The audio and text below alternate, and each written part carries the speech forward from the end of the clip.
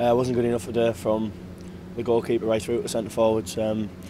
We set ourselves a benchmark 2 or 3 weeks ago, you know, when we got that 1-0 win at Notts County, and we went to Everton and played really well at Everton, but then we seem we've gone backwards, you know, and we've just had a good, strong, positive, honest chat with ourselves in the dressing room, and we've got a lot of problems we need to put right, and we need to do it as quick as possible. Yeah, again, even including me, like I said, it wasn't good enough. You know, I was creating chances, but I wasn't even hitting the target. So, like I said, from wherever it is, whatever reasons for every player, everyone had something that wasn't good enough today. And for me, I had chances, and I didn't take any of them.